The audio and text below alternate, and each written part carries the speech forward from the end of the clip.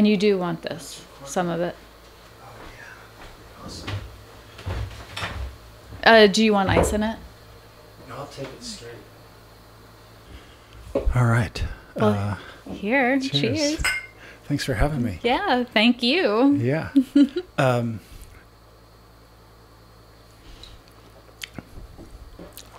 really good. I know. I love it. Okay. I'm Ryan Brown, and this is the Unvarnished podcast. And I just flew in today, this evening, from Utah to New York, and drove up to Connecticut to hang out with Jennifer Gennnari. Yeah, so where are we exactly? We're in Ridgefield? No, Reading. Close. We're in Reading. Reading. Yeah. Okay, Connecticut. In a home that was built in 1762. That's so cool. I'll get some shots around for a little outro because it's such a beautiful place. Thank you. And we met. Let me think. You went to the Florence Academy when? 2005 to 2008. Or wait, maybe it was 8 to 11. I think it was 8 to 11. 8 to 11. That makes more sense because Yeah. I graduated in 8. Okay. So I don't remember us overlapping much. Yeah. So you would have started in the fall? I did, yeah. Okay, so we wouldn't have overlapped at all. And what took you to the Florence Academy? Well, before I got there, I was living in Missouri, working for Hallmark Cards, and I hated it. I've been to the Hallmark Hall of Fame. Have you? I've visited, yes. Well, look, it is a great job. It was one of those places where they showed you everything, and the facility was gorgeous. Everybody was super sweet. And it was a great job. Like what I had to do, I was doing little like design work for cards, and they showed me my cubicle, and I just sort of had this little voice just saying like, you can't stay here. Yeah. Like you just can't do this. So you weren't writing the text, you were doing the design. I was doing the design, yeah. Okay. And so, but I guess 2 years later, I left. But what I was doing while I was there was I always had this pull, like, because when I went to college, I was doing illustration. That was my major. And, when I was doing any illustration, it was always some kind of paint. And then I gravitated very quickly towards oil paint. And, I was decent at it, doing like illustration, more cartoon-like work, but I wasn't really good at it. And so I always had this pull. So being so unhappy at work in Missouri, I would go home every day and paint. And again, like it just still wasn't good. It was like this weird compulsion to just do this thing. Like it felt like that's what I was supposed to be doing.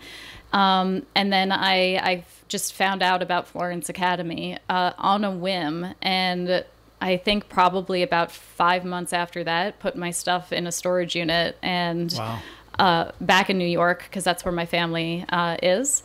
And where in New York? Long Island. Okay. And so that's where you grew up? Yeah. Okay. Yep.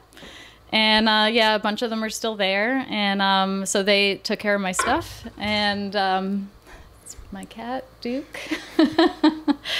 And I flew out to Florence from there, just immediately after that, to just finally learn how to do this thing I was clearly obsessed with for some reason. So you clearly had an idea of the type of work you wanted to do, because you don't necessarily commit to an international move going to the Florence Academy unless you're, pretty into representational drawing and painting, right? And at that point, it was a little bit more well known. Like I found it in 2001. Internet was pretty young. It didn't have a whole lot of online. It had some, academic figure drawings. I kind of went to the Florence Academy pretty blind. I didn't know exactly what I was getting, but by 2008, it had a little bit more online presence, and you knew a little bit more what you were going to get when you went there. So were you always drawn to representation? Yeah, for sure. But I mean, I can't say that I knew more than maybe you did going there. It was very much like how I would paint after work on some kind of compulsion, that it was just this blind thing that I was doing. Getting to Florence was kind of the same thing. Yeah. I just knew that the school had the skill I wanted, and I didn't really know what I wanted to do with that skill. I just wanted to understand how to put paint on a canvas. Yeah. And I felt like Florence had that, and that's why I went there. Were you shocked when you got there and you're spending, you jump right into, say, a bark drawing? And I mean, my experience was the first day I finished it in like an hour and a half. Finished it. And the girl next to me from Sweden's just like rolling her eyes like, this kid's gonna get murdered in his critique, which I was. And then you start in on a figure drawing that's 4 weeks, and 5 days a week, 3 hours a day for 4 weeks, which is insane. I thought there's no person on the planet in their right mind that would spend that amount of time on a drawing. Yeah. Did you have that initial shock to your system when it came to this new way of training, this sort of slower pace, meticulous way of going about things? Or was it totally refreshing? Well, it was weirdly familiar. So I was surprised about the figure drawing. I had never spent that kind of time on a figure drawing before, because again, Ringling College was where I went before that. Okay. And in Sarasota? Mm-hmm. Okay. And there would be a model once in a while, because there was on top of all your illustration stuff, you'd get thrown into like a live class once in a while. But it was never that long. So when it was time to work from the model, I kind of just sort of thought it would be the same kind of duration, like, I guess we'll work on this for 3 days. Yeah. That's it. Absolutely not. So that was shocking. But the reason why ultimately a lot of it was really familiar to me, like working from a barg, and was when I was a kid. That's like all I would do, not barg drawings, but like I was obsessed with like every kind of like anime and cartoon, and I would just get books, and wherever I just sort of decided that wherever there was a picture, I was going to just copy it, and I turn the page and I just draw and copy it, and I would spend hours and hours on this thing. It was like my whole life growing up. So to get back to doing a barg, it almost felt like, certainly not easy, but it was like, oh, I know how to do this. It was intuitive. Yep. And I just sat there and did it. And it was like meditative. It was like, all I got to do is render this. And it just actually felt great. Yeah. Interesting. I had such a shock to my system. I think it was the third day. And I was, working on this barg. Nobody told me how to set it up. I got there in January, so I didn't get the preliminary thing. And so I still didn't know what site size was. Right. I mean, I'd kind of figured it out just by looking at other people. And then I'd stumbled through the figuring out what they were expecting. But I remember leaving school, walking back to the apartment and telling my wife, we're leaving. This is bullshit. This is so stupid. And then like a ticker tape across my mind, the words, like I could see the words of the question, and it was, what do they want? It perfect? And then it's a slap in the face, like, yeah, that's what they want. Right. And it was really, really difficult for me. It was a slap in the face, and then an immediate clarity of, shit, do I want to work that hard to get as perfect as I can? because I don't know how fun that's going to be. That's going to be I knew with absolute clarity that if I chose that path, it was going to mean my entire life, and a commitment and discipline I'd never even tried for, at a level I've never tried for before. And I didn't know if I was mature enough or if I even wanted to create that amount of discipline in myself, or if I wanted to just have fun with art. And then my sports just competitive nature kicked in, and I was like, well, if these guys can do it, I'm gonna do it better. Yeah. And and I didn't. It maybe hopefully matched the people around me, but that was the drive. It was like, I can't go the rest of my life knowing that I chose specifically not to be as good as I could possibly be. Right. And day 4, my whole life was changed from day 3 to day 4. Yeah. It was really just maybe the most pivotal moment for me. And it was the initial shock of the expectation of greatness. Yeah, for sure. And I'd never been in an environment like that before. Good enough was always good enough. Yep. And so yeah, I think it came along at the right time. I was 26, so I was a little bit more mature. I had a little bit more life experience. I don't know if I could have gotten to that place younger. I'd like to think I could have, but I don't know. Yeah. Well, that was like how old I was when I got there. I was right around 26. Yeah. And I think that probably was also the best age for me to have gotten there, because I had done stuff, you know, I had a job for a while. I went to college, but I feel like I was ultimately like pretty sheltered somehow. Like there was a lot I felt like I was unaware of, and like a lot of it just sort of feels like a haze looking back on it. Yeah. Not my time in Florence, but like just imagining or looking back on what I feel now I didn't know. Yeah. But see, that surprises me, because I'm a Utah kid, raised Mormon. When you say sheltered, I'm desperately aware of what sheltered can be, and when you say you're raised in Long Island, I just think, oh, you have the world at your fingertips. You're a New York girl, and all of the culture and exposure to everything going on. Yeah. Do you feel like when you say sheltered, can you explain that a little bit more? Because to me, you had, so much more probably broad awareness of the world than I did, but that's not necessarily true. That would just be my assumption.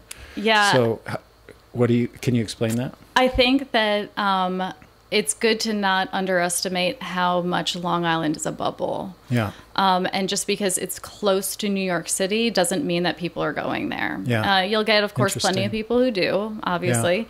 Yeah. But it's sort of this weird thing where it's like, Long Island is not New York.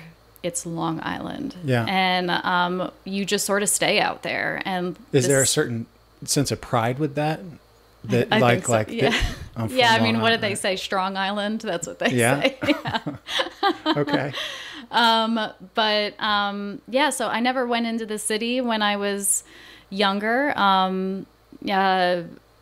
Everybody I knew kind of thought that it was scary. My family thought it was very scary. So you just didn't go in there. And I just sort of stayed really close to home when I was really young. And my parents ended up getting divorced.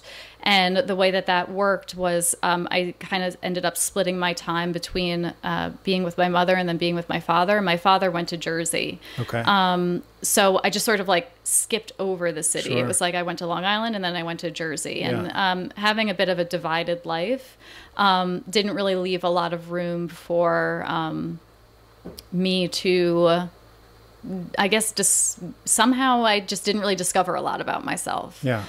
So I just sort of stayed on Long Island, landed in college in Sarasota, and that was a shock because that was really like one of the only times I left like alone. Yeah.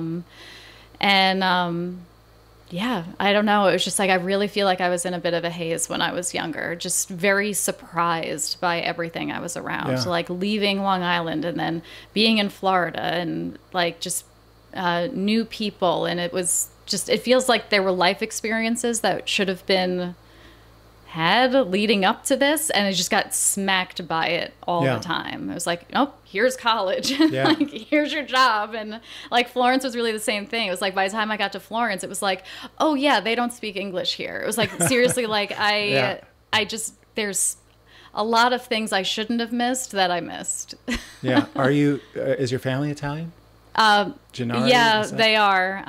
But I think I'm third generation. Okay. So Do you know where they're removed. from? Did you go like visit? Calabria, Cool. Rome,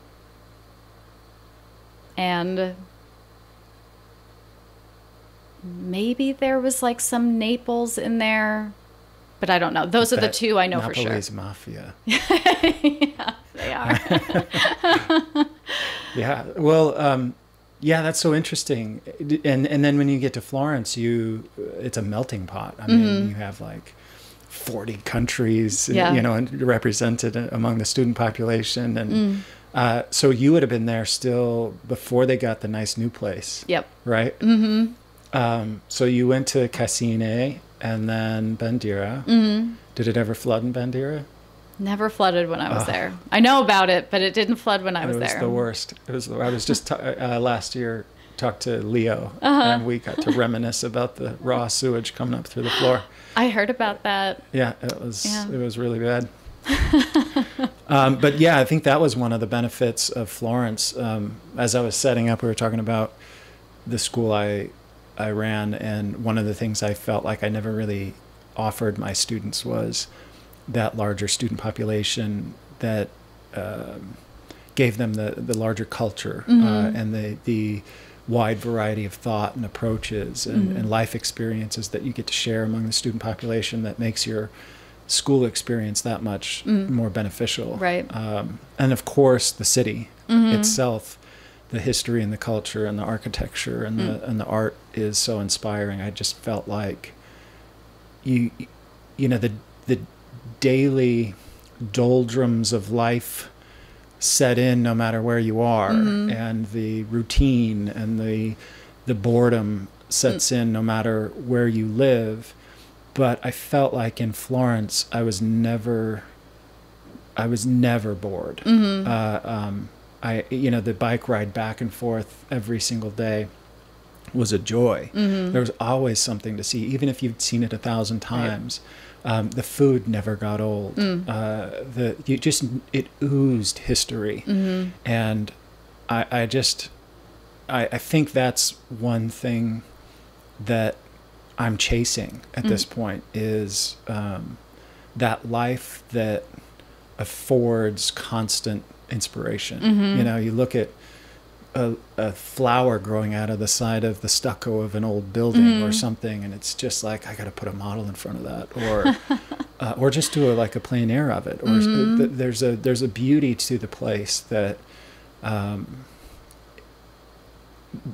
America doesn't have in very many places. Boston has some charm to it. This house has some history and charm to it. Sure. But yeah, so I've been trying to convince my wife to buy a chateau in France, but that I hope is in our future. But that was a big part of it, and I felt like I wasn't giving that to my students. You know, the number of students that you could interact with and hang out with and build relationships with was such a beneficial part of my education. And then you came back, and we met at the Portrait Society. I don't even remember what year it was. Yeah, I don't remember either.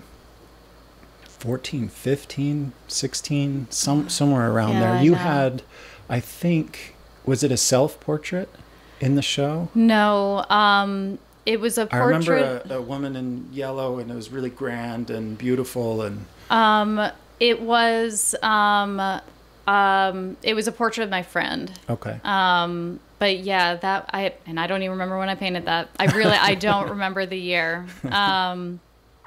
But that was a fun year, though. Like meeting up and just being around everybody. It was really. I mean, Portrait Society is great like that. But I mean, that's like kind of what you're saying with what you wanted to provide to your students, like having that, like being able to cultivate that strong environment. It's like you just really feel something when you're around a group of good people, and Portrait Society definitely provides that. Just like the inspiration, just even if they're people you don't know, you're going to meet people, and just everybody's having a great time. So yeah, I mean, we stayed up till 2, 3 in the morning talking, and that happens basically every night. And I think that, yeah, that sense of community is amazing, but I've said this a million times before, but we're in a profession that is unlike a lot of professions in that we all have egos, but they're not the type of egos that there's a humility there, because what we do is so hard. We all know that it's really hard.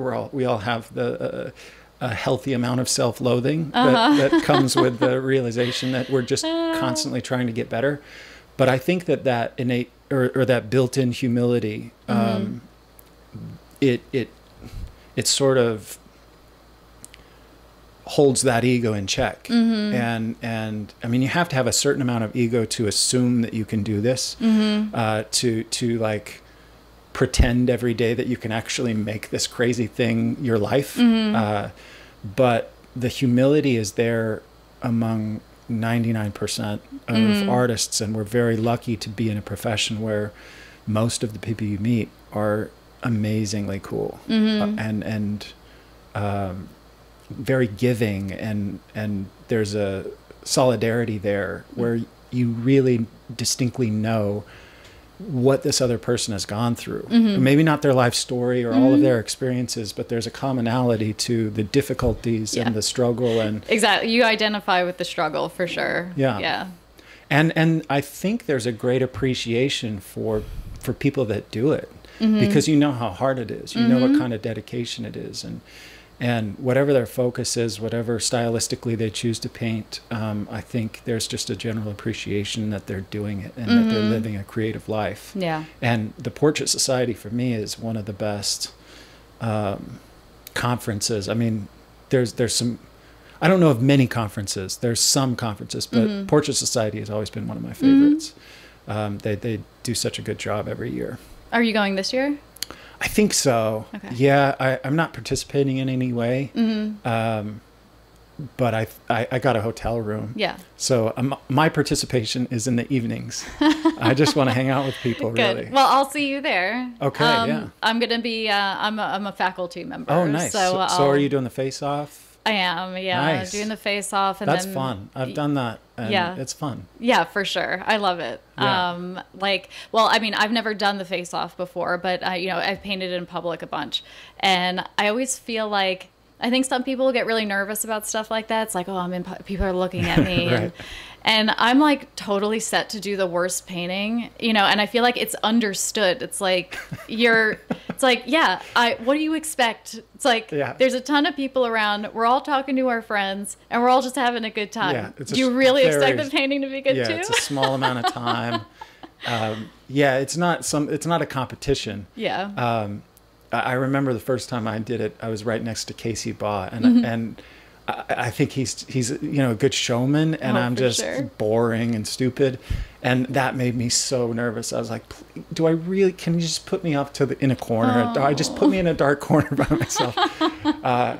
But yeah, after that, it became just fun. I let loose, and that's the best. See, people just want to see you have fun. It's like, they want to see a good painting, but like the best thing is just when you can watch somebody have a good time doing something. And it's the opening night. It's really just to kind of get everybody in and excited. For sure. Yeah. Yep. Yeah,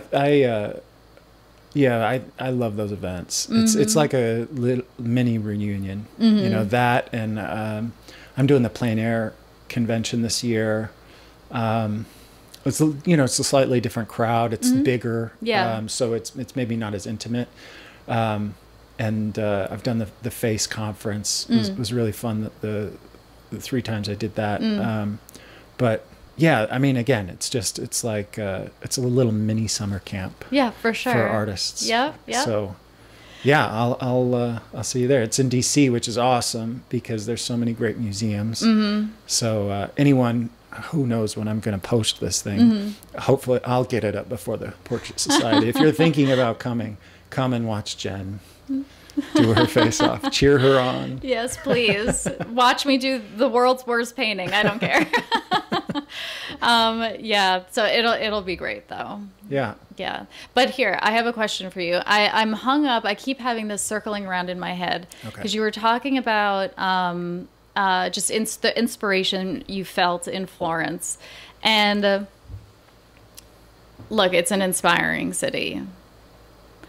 But I'm sort of wondering, it's like, because I feel like so much is just our perspective on things, and you can get anything out of anything. Sure. And I feel like I would wonder if you were finding that the level of inspiration you were finding because of how in love with the town you were. And I wonder if you could like really think about what you liked so much about that, like how that inspiration got pulled out of you. And I would wonder if you'd be able to find that really anywhere, you know? It's like, because you say that you don't find it so much, say, in America, but, and maybe you wouldn't. Specific things that are particular to maybe Europe, which is the architecture that I love and the history. Obviously, with my upbringing in America and the art that I studied the most, Western culture is what I'm most familiar with. But the cities, the architecture, the food, the history just has always fascinated me. I mean, I've been to Russia a couple of times as well. And obviously they have a rich artistic heritage that I went in high school, so I think I'd appreciate it more now. But even back then, when I knew nothing, it was overwhelmingly amazing. Right.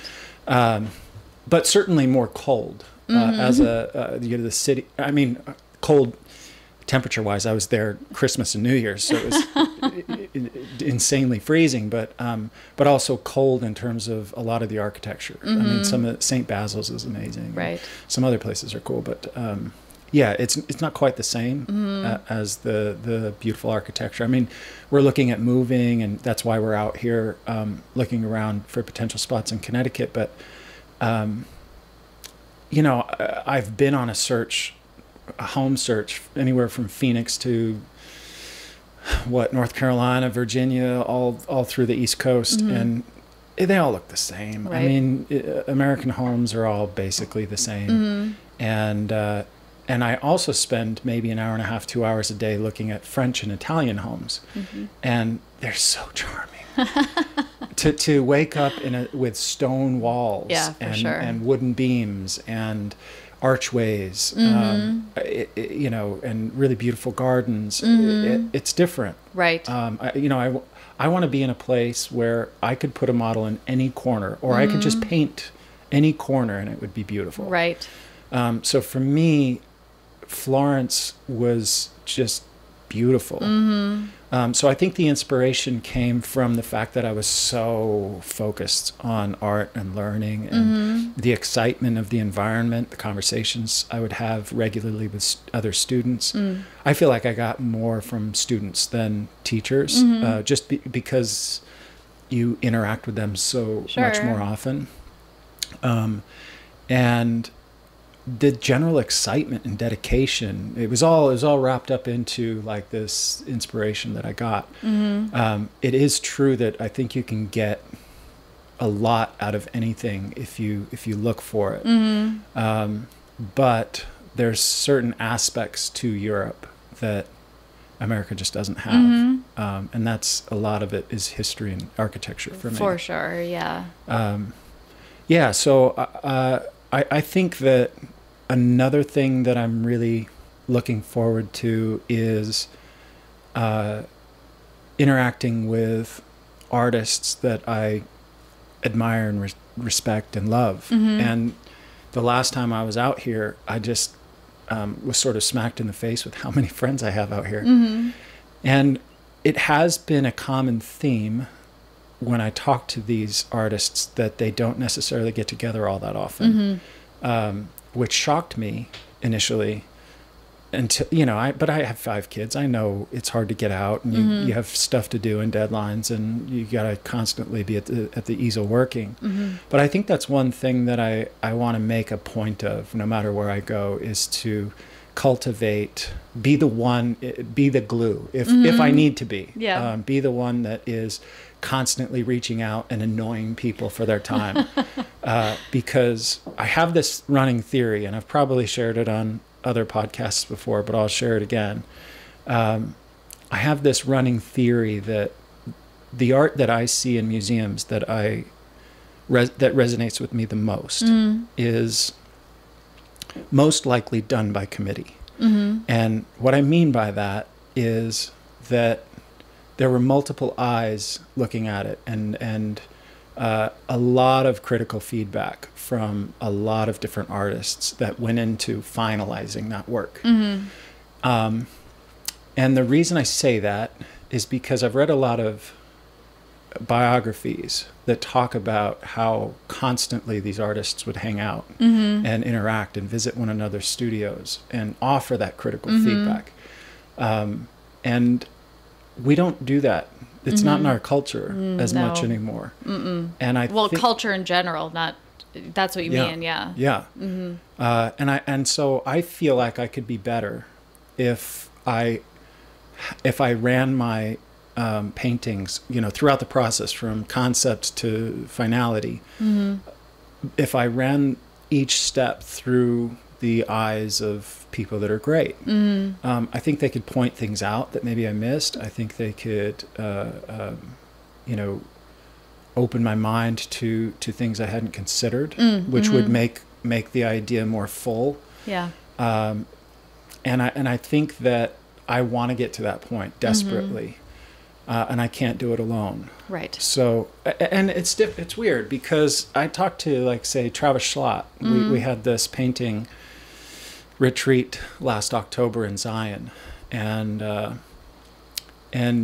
the way that he paints is so personal, and you know, the way, you know, where he gets inspiration and how he decides what to paint and how he chooses to approach the, you know, from a technical standpoint, it, to me, feels almost like Miles Davis. You know, it's like this really interpretive, jazz-like choreography in the moment, you know? So I don't know that he would necessarily benefit from the same feedback that I'm looking for. Do you know what I'm saying? He's improvising so on the fly, right, that I don't know that the feedback that I'm desperate for would land in the same way with him. Do you know what I'm saying? I'm more calculated. I want to have an idea and think about every single, why is she wearing this, and why does it have this certain lighting, and why would I have her hands placed this way, and on and on and on. And I think he's just far more jazz-like. But don't you feel like the feedback would just be different? You know, it's like, like, let's say you and him were talking, and you might be trying to give him that kind of feedback, and he would just be like, not the kind of feedback I'm looking for, man. Like, this doesn't make any sense to me. But extrapolate something from it, right? Definitely. And it would cause you to pivot in what you're asking him, and then he'll pull something from that, and then it'll just that, well, the jazz you're talking about, it'll inspire you to think about something differently on your own. Like, well, actually, maybe it really doesn't matter what I'm doing here. Completely. And, when I went to, so I'm trying to put together a TV show. For anyone that might want to help fund it, we filmed about a third of a season, and we were in Paris in 2021, and talking to him and his wife Kate and Sebastian Jupil, and it was such an expanding experience for me, because I think they're all very interpretive. I think they're all very intuitive painters, and it's something that I certainly could have more of in my work, a lot more freedom. I realized at that moment that I had shackles on me that I wasn't even aware of. Right. And so absolutely what you're saying is true, that those conversations are beneficial both ways and could definitely expand my way of thinking and open up new worlds to me in terms of how I might want to describe something visually. But yeah, I just want to surround myself with people that can do that for me, because I think I could be better than I am. And I know that I can't do it by myself. Right. I shut my school down last January, so it's been a little over a year now. And I'm in a funk. I am just, I realize, like, even the students had a great impact on me. Just their presence and the conversations I would have with them were very impactful. And now that I'm in a spare bedroom, I don't know what the hell I'm doing. Right. You know, I am just, I am not particularly gifted in this world of art. I think I went this direction not because I had a talent for it, just because I had a love for it, right? And I've met talented people. I'm not one of them. And I'm okay with that. I've come to terms with it. I mean, I wish it were different. It's not. But I love it so much that I want, and I'm so committed that I want to at least pull out of myself as much as I possibly can. Right. And work within the parameters that I have, but push those boundaries as much as possible. And I think I require the expertise and talent of others to lift me up out of myself. Honestly, I think everybody does, though, at all levels. It's extremely valuable to always be around people. Like, you don't want to, you don't want to end up totally on your own, convincing yourself that you're doing all right. Yeah. And it's like, before you know it, you look at something, you know, like how Google has those like memories that'll pop up now. It's like, I mean, Google's going to send you a memory from like 5 years ago. It's going to be one of your paintings. And you're like, wow, that's great. And then you're going to look around your studio and be like, oh my God, this is terrible what I'm doing. Yeah. Like, you're just going to get worse. Like, if you're not like actively challenging yourself and talking to people and seeing the different ways that people are thinking, I mean, you're going to get shut off from everything. Yeah. And your work's going to suffer for sure. Everything will, your brain will atrophy. Yeah. It becomes an echo chamber.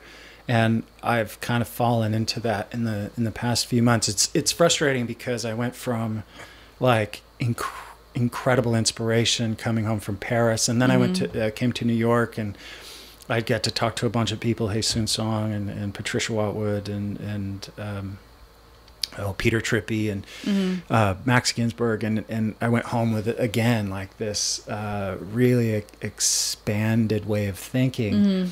And then I shut my school down, and then I was alone, and it just slowly started to decay. Right. And I wasn't even aware that it was happening. And it's become more apparent. I moved out of my studio in November, which was a massive undertaking and move and life change. And now I wake up, I put my slippers on, and I shuffle over to my spare bedroom like an old retired man.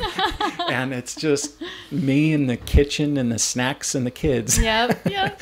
And so, I have realized, like, it's a fragile thing, where you get your inspiration and your, it's a very perishable skill that we have, and it can go quick. And I'm in the middle of that. Yeah. So, bizarrely quick. It'll go. Yeah. So, it's like I stopped doing CrossFit for 3 months and I have to start over completely. And that's where I feel like I'm at artistically is, should I maybe sign up for the Lime Academy and do the first year again or something, right? Can I put some electricity back into my body and get this heart beating again? Well, that's why you got to move out here, and then you go to Art Students League. I mean, that'll give you a huge jump start, because you're going to be, I mean, all that community you're looking for and all like the different ways of thinking, and like you're going to get that in spades there. Yeah. Well, even just sitting down and talking to people and visiting their studios, and I mean, it's really,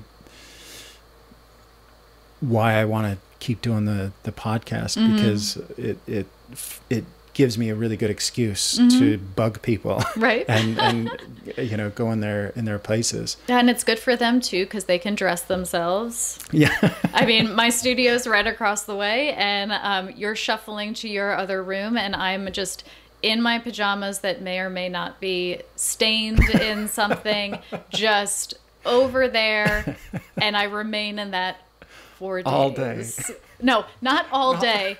Days. Like, I can go without dressing myself and feel pretty good about it. Like, thankfully, yes, I'm close to the city, so it'll be like, oh, good, I'm gonna see somebody, and you just like put your pants on. You're like, man, these are harder to put on than I thought. It's like dressing yourself is a challenge. So yeah, it's hard. It's real hard. Well, again, I think if no matter where I go, I want to be that mosquito that just keeps bugging people. Keeps telling artists to put their pants on. That's where you gotta be. Yeah. I think academically, I was really, I was all in on education, because I went through the university system, and it, you know, didn't benefit me all that much. And seeing the efficiency of the way the Florence Academy explained information and how effective it was, I was so excited to share that, just from it was a really pure, like, you guys got to see this. You guys could all be amazing, because it's so understandable. Right. I was so excited to share it. I came back, and Utah was just a desert of artistic education information. And I felt like I came back with this box of flashlights that I could start handing out, right? It wasn't my information. It was just information. And I was so lucky to have gotten it. And there was actually quite a bit of pushback, and I dug in very arrogantly in Utah, and it mattered so much to me that I lost sleep over it. Right. It mattered too much. And I built up walls, and probably burned a lot of bridges, just because I was so deeply firm in my stance that students need this. Right. And so I'd like to get a fresh start, and not, you know, move to a place where I haven't made everybody upset, and try not to make people upset in a new place. But why do you think they found it so upsetting? They didn't like how did they feel like little robots trying to do this thing? Or? I think at first there was a misunderstanding about what it was. I think that there was a perception that it was very cold, and it made you a robot, and it didn't allow for any individuality, which I understand. When everybody's drawing a figure, and the figure looks like the figure, everybody's drawings are going to look the same, right? So from the outside, not having had that experience, I could see how they could misinterpret that as a lack of individuality. That started it. The frustration for me was that they would push back based on this lack of experience, and so they wouldn't look into it or try to understand it, because they already had developed a perception that was inaccurate. And then they would denigrate it. And so I felt like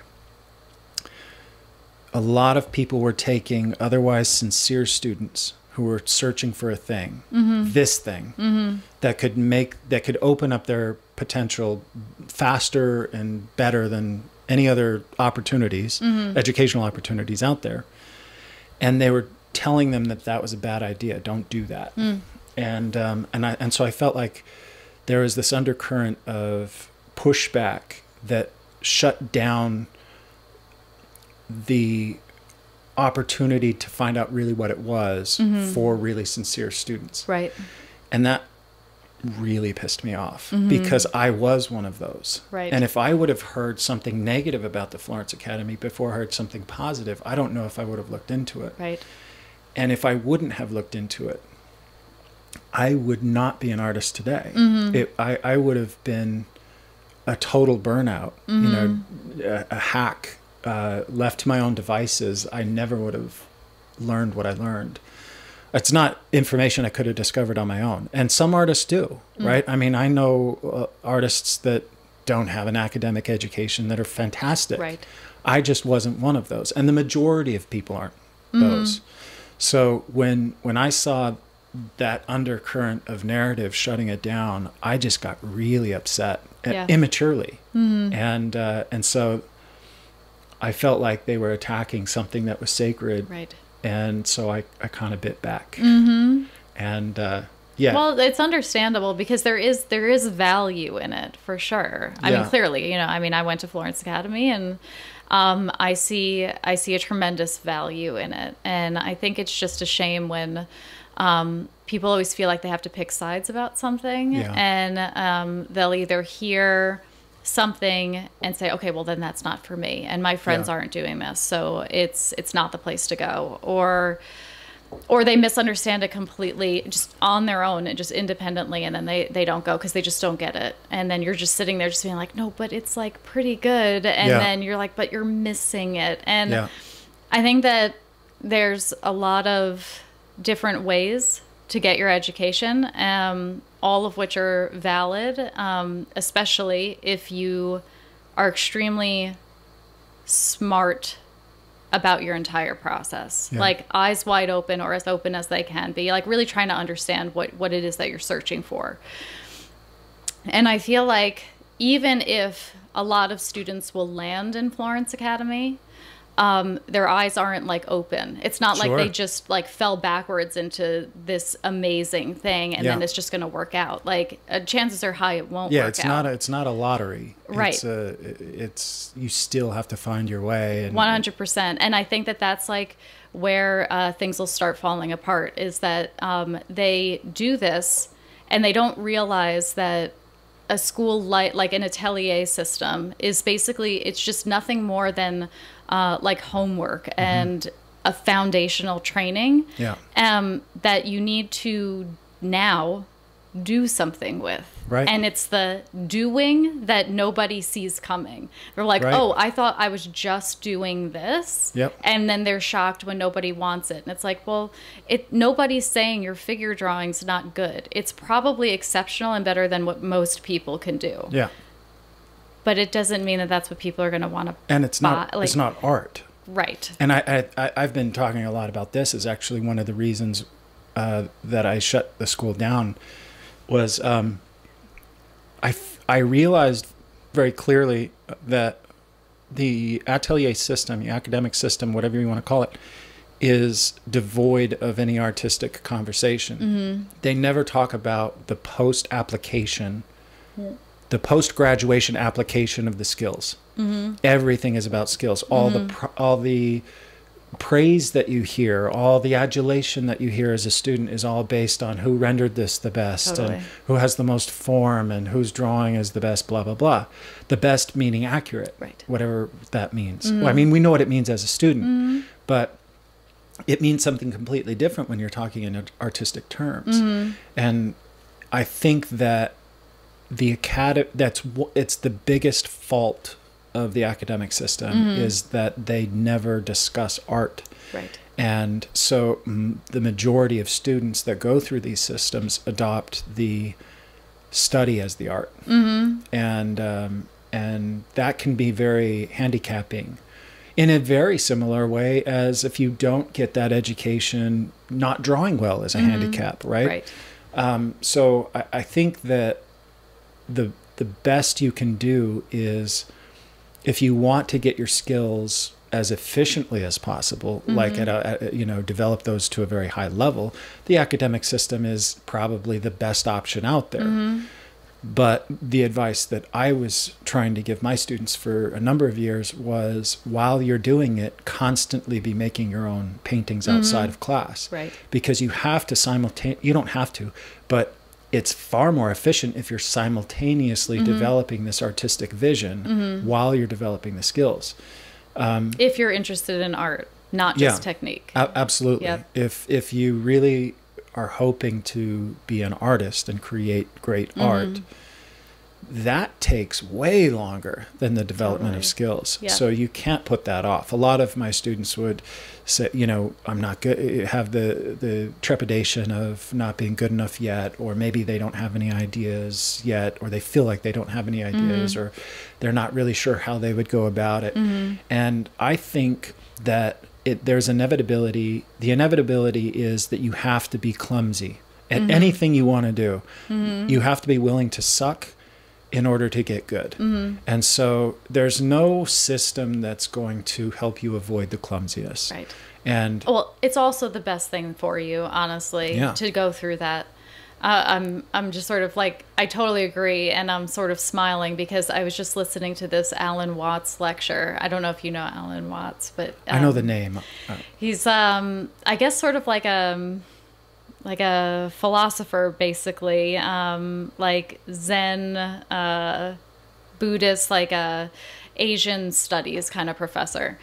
And he was talking, it was a Buddhist lecture he was giving, but specifically he was referencing just how at some point he had this piano teacher, and the piano teacher just basically told him to be great, like, because he had a bit more of like what we had, like a bit of an academic training in piano playing, and that didn't really work out so well for him. Not that he was ever aspiring to be a pianist, but like he just abandoned it, and he just felt like he didn't really learn anything from that academic education. It was very taxing on him. He didn't like it.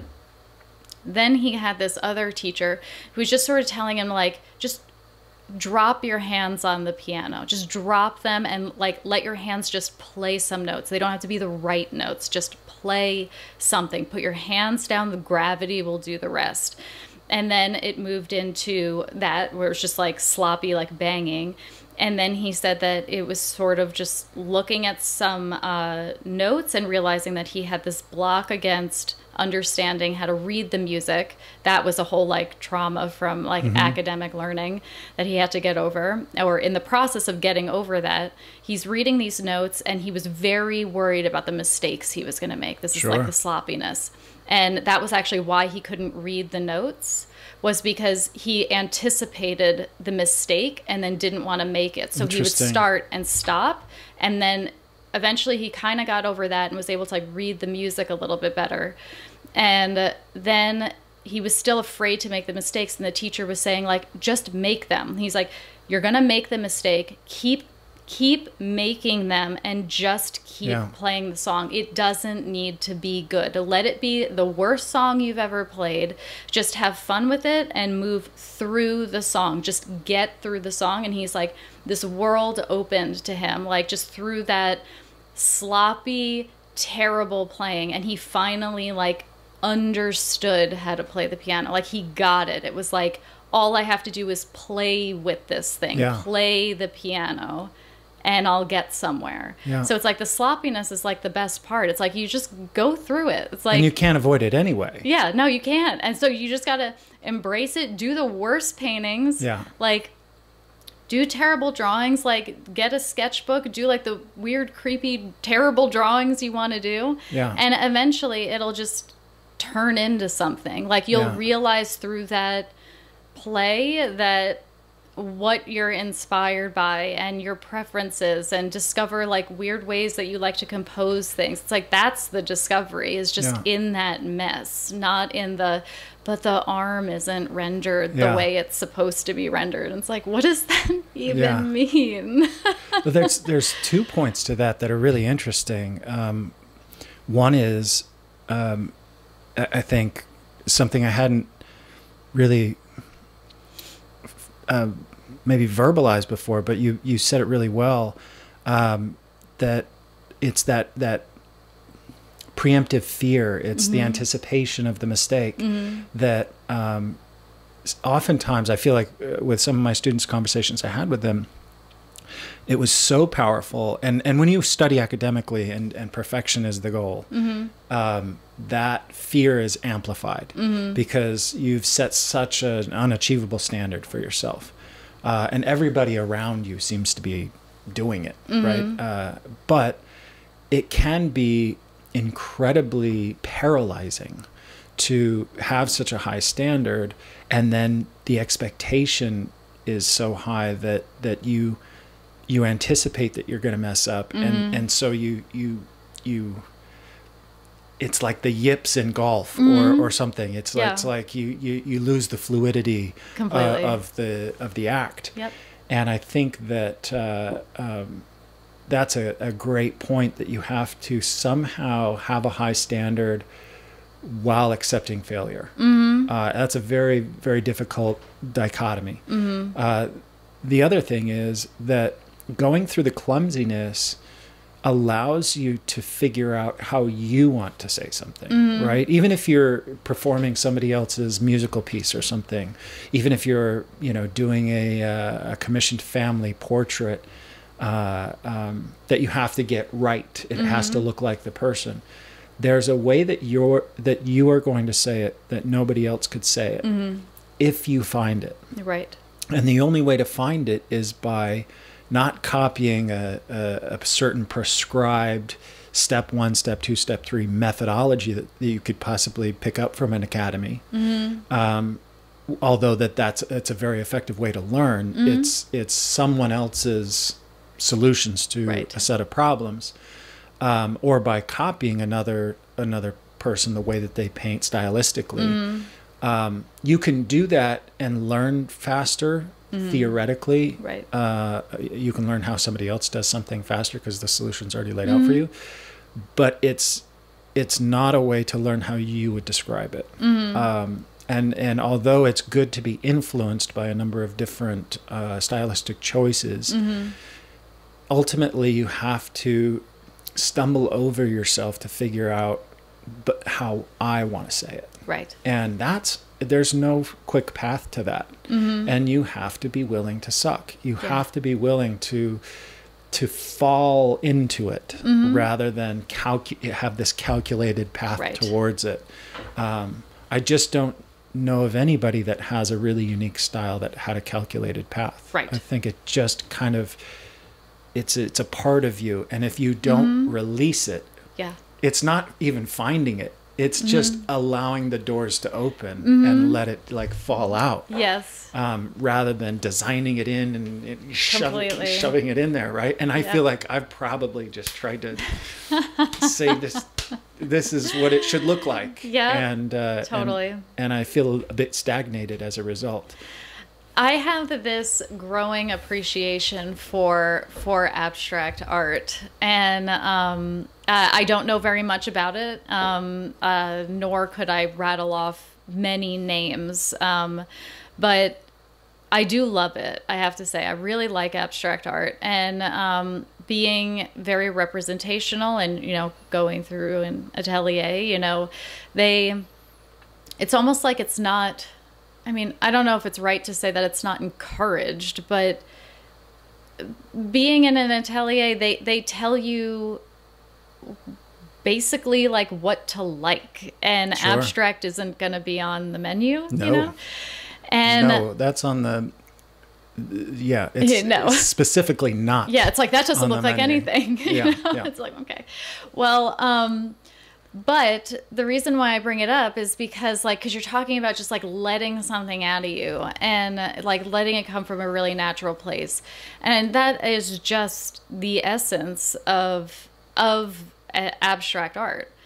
And I was recently explaining, somebody was saying, they're like, I guess I like it, but I just don't really get it. It was a very typical, very expected conversation about abstract art. And I was like, well, I feel like, when you have a dream at night, you'll experience that dream and you'll wake up. And for a minute, it's still very real. And then you're thinking about it. And then you're just enjoying it. You're just like, well, we're assuming we're having a good dream.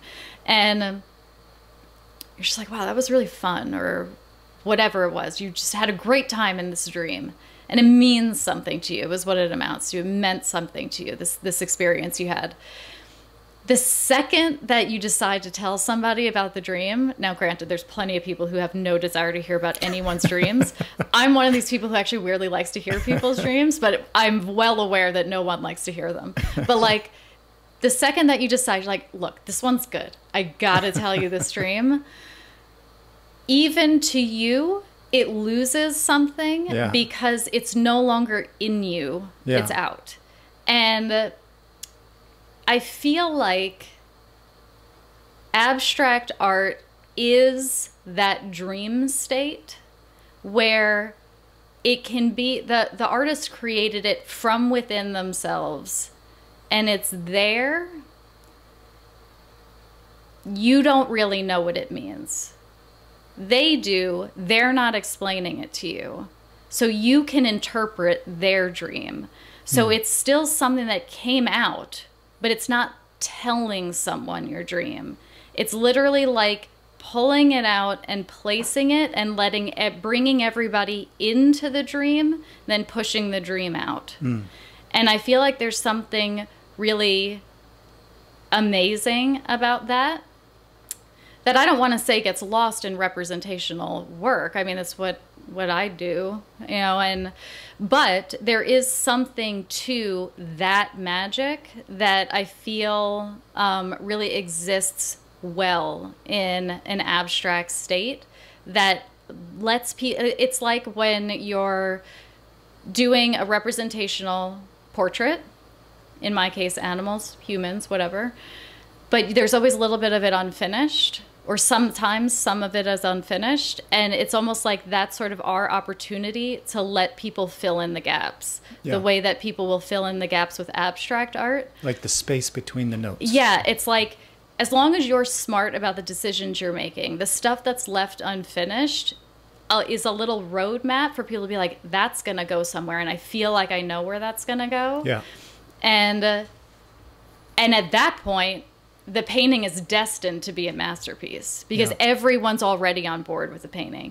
So they're going to look at that and they're going to imagine the best painting. But everybody's kind of imagining a different painting. And I feel like that's sort of that magic in representational where it's not finished and you're bringing everybody into your little dream where it's like it can really be anything, you know? So it's kind of fun. Camille Corey said... she was offering me some advice in like the softest way she could. She's so sweet, you know. So she really sugarcoated it, but the message I think was in part you don't have to describe everything because I think I'm a little bit overly verbose in my paintings, if you want to call it that. And she said you need to allow space for the participation of the viewer. And I think that allowing certain things to be suggested rather than fully explained allows the viewer to fill in the gaps with their own experience, their own understanding that populates the painting in a unique way that is unique to them. Right. And it's interesting as you were talking about that. I have a different perspective. I think that, but your perspective gives me more clarity on my perspective. And so, like when you talk about abstract art, I too am becoming or coming to appreciate parts of it more in ways that a younger me never would have thought was possible.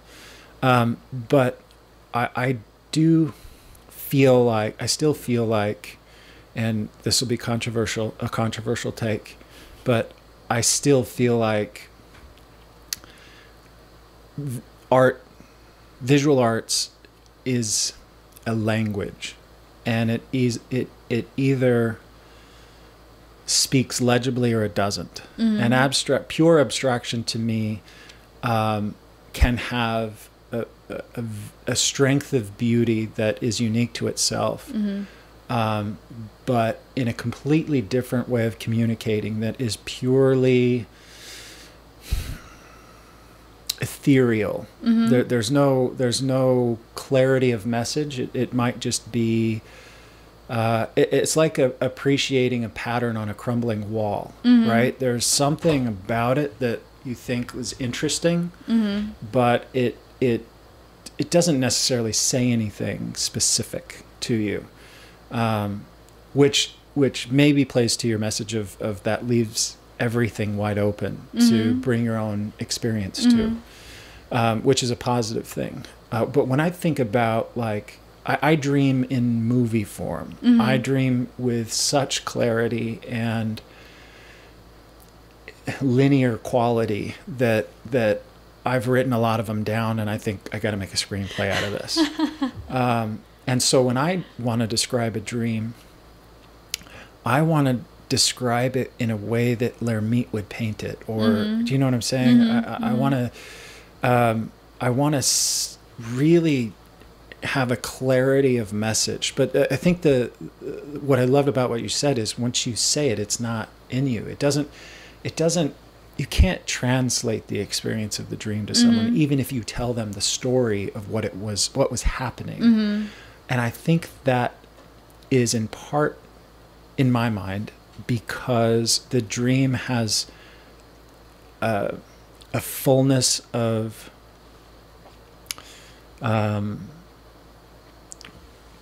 all of our perceptions entangled with it, sound and movement and dialogue and color and smells and everything, right? Movies might be the closest art form that we can get to actually putting a dream on in front of somebody else, right? Because it has the music and the acting and everything. And a dream is all encompassing. It's like a life experience. Right. And so for me, if I were to want to share a dream, I'd want to share it almost in movie form. Right. Do you know what I'm saying? Because it gives you the most of our perceptions in one. Right. But I don't know that I would jump to abstraction to do that. Right. Although the abstraction that I think is valid is what you're talking about, is those spaces between the notes. It's allowing things to be unsaid. It's not describing every millimeter of the idea. There's a great movie, and again, I'm so repetitive on this stupid podcast, but there's a great movie called Genius, and it's Colin Firth plays an editor, and Jude Law plays Tom Wolfe, the author. And you can YouTube this one part. They're going through, Tom Wolfe brings in these 3,000 pages, just stacks of manuscript, and they just start reading it together, and it's a really great movie. It applies to us so much, but Colin Firth is a genius editor because he gives feedback like, you said that 6 pages ago, or this is repetitive, or I don't believe the way you're describing the thoughts of this character, or whatever. But he allows Tom Wolfe, the artist, to decide how he's going to pare it down, simplify it, what he's going to take out, and how he's going to say it more eloquently. And there's a point at the end of this montage of the scene where they're going back and forth, talking about the manuscript. And Tom Wolfe, Jude Law says, but the words, I hate to lose the words. Right. And that's how I feel about my paintings. Like, Yeah. I don't want to like delete that part of the painting, 'cause I took so long to paint it, but it's so distracting and overstated, and you know. But the problem I have is I don't have an editor. Right. Again, that goes back to this community that if I could surround myself with people and get that constant feedback, I could maybe realize a lot of these shortcomings. I could sort of put the WD-40 on those rusted latches and release myself, release all this tension and anxiety I have with painting, and get a little bit more of that fluidity back again. Insert, if you want to say, insert more abstraction, but really just take out the inconsequential is how I feel about it. Right. It's not necessarily inserting abstraction. it's allowing for it by taking out the inconsequential. Does that make sense? Yeah, it definitely does. And this thing that I keep thinking about is the preciousness of everything. Yeah. And you know, I think that I don't know. I had a lot of different thoughts while you were talking, because I think that one, let's just say the quickest way to say it is that one art form I don't think is better than the other. And you could be, one day you yourself are going to do an abstract painting, and then you're going to do some kind of illustration another day, and some photorealistic representation another day. Yeah. Like, they're all great. Yeah. But I think it depends on like what it is that you're trying to get out at the moment. Right. You know, and how that's going to manifest. And so there's that. But I was also thinking about, like, you're talking, and like I feel so well this preciousness and excitement you have for what you want to create. And I think that that's really fun. Like, I think that you have a real passion for any image that you're going to make. And I think that that's really wonderful. And I think like what it is it's like, it's this intense love that's creating this kind of like clenched fist around yeah. every image, because you're like, but all of it is good. Yeah. All of it is good, yeah. you know? And you'll get like defensive about it, you know, where it's like, but this can't go because, yeah. and you're like, but like I did this and it looks great. And you're just like, but it doesn't really work though, yeah. you know, but you don't want to get rid of it, you know? Yeah. And it's like, but think about that, like with, like, so it's like, it's wonderful and it's so exciting because everybody can relate to that. It's like, you want it all out there, yeah. and you want people to see it, and you're proud of it, and you want everybody to be proud of it. You're just super excited. Like, everybody's just excited to be here. Yeah. It's like, I feel that from what you're saying. But at the same time, it's like, it would be great to just sort of release the clenched fist yeah. a little bit, because it's like everybody, it's almost like, I wonder if it's almost like, not that it is, because I don't think that it's necessarily a fear for you, but for some people, when you get really excited about something, it's almost like this fear of like, but if that goes, people aren't going to know that I can do that. Yeah. But it's like, but it's okay, because the image as a whole needs to be good. And we want to be able to breathe when we look at it. And we trust that even though we can't see this, we know you know. Yeah. We all know. And it just lets it relax a little bit. And yeah. I think through that relaxing, it invites a lot more people in. Yeah. You know, so it's like, it's fun it's funny because it's like, I feel that excitement from you, like when you're speaking, like what you want to get out. But at the same time, it's like, if you could just release that yeah. a little bit, you'll feel better, and you're going to relax, and you're going to be like, oh man, that didn't need to be there at all. Yeah. You know? And I think I also have to remind myself that, it's in the flaws that that perfection exists. Mm-hmm. I had this ongoing, it became a sort of irritant for my dad because, as I was sort of like moving away from religion, I would have all these philosophical thoughts come up, and certainly there were challenges to my religious upbringing, but I didn't necessarily see them as challenges as much as a different way of thinking. Mm-hmm. And one of the thoughts I had was, you know, there's this idea that God is all-knowing and omnipotent and all-powerful and perfect. He is mm-hmm. He is perfect. But then in Mormonism specifically, there's this concept of eternal progression. Mm-hmm. And so my challenge was, if eternal progression is a true principle, then that would mean that God is imperfect, because perfection is a fullness of everything. Mm-hmm. It's a fullness of knowledge. It's a fullness of everything. Mm-hmm. And if you have that, you can no longer progress. You can't get any more. Right. And so in order for God to be perfect, he has to be imperfect, because he has to still learn. He has to still improve. Mm-hmm. And it's a really interesting philosophical thought for me. I don't know how the 5 listeners of this think about that.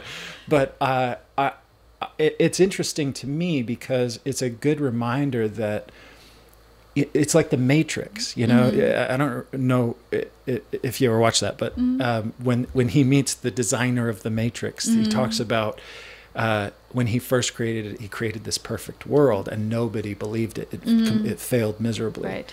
And he had to have suffering in order for it to be believable, in order for people to buy in, right. And painting is no different. A perfect painting has imperfections everywhere, and if it didn't have them, it would be uninteresting.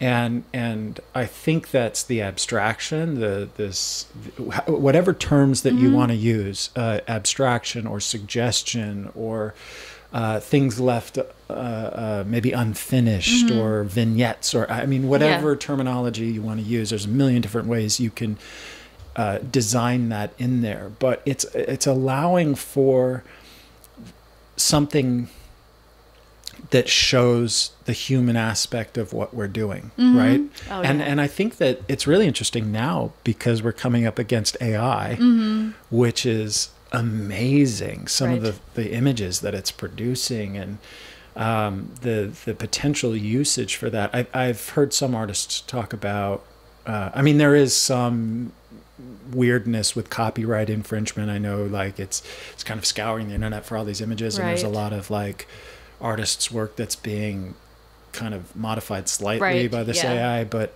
so there's some drawbacks to it, but there's some amazing things being done with it.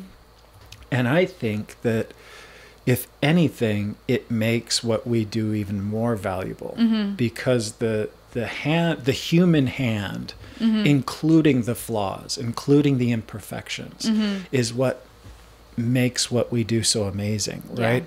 No one runs a perfect 100-yard dash, right? A really great shooter in the NBA shoots 42% behind the three-point line. Right. Do you know what I'm saying? Yeah. You make $30 million a year if you can make 42% of your shots. There's something amazing about knowing that perfection is unattainable. Right. And watching people try and achieve closer than most people, but still having such a massive chasm between that and perfection, it's amazing. But it's knowing that it's just never gonna be achievable, right? Yeah. And perfection is boring. If it was achieved, it would be boring. It's just completely boring. It's really uninteresting. Yeah, I'll take a little bit more. It's a really interesting concept, and so the difficulty is when you are sitting in your own studio, and thank you. When you're sitting in your own studio, and for me, this is my own issue. I think it's just a standard. It's an unachievable standard. I want to describe this thing so well. I think it's, for me, an adjustment of what so well means. You know what I'm saying? Like, I want to retain the amount that I care about it. I want to retain the standard to which I hold myself. I just want to adjust my understanding of what greatness looks like in my terms. Do you know what I'm saying? Oh, definitely. Yeah. I think you're talking about something quite deep. It's a heavy thing that you're talking about, because I think what you're searching for is what you actually want to create. Yeah. And you know, I keep thinking about just how many, like, to your point about imperfections, and, you know, coming from an atelier system, it's all about your ability to represent and render something perfectly. And you will get in trouble for something not looking exactly like that person, or, you know, it's like, but I don't really know if that, like, pinky toe is like in the right spot or the right size, and it's really throwing me off. And it's okay. And I do think there's a place for that early on. Because you're just trying to train your eye, right? You're 100%. 100%.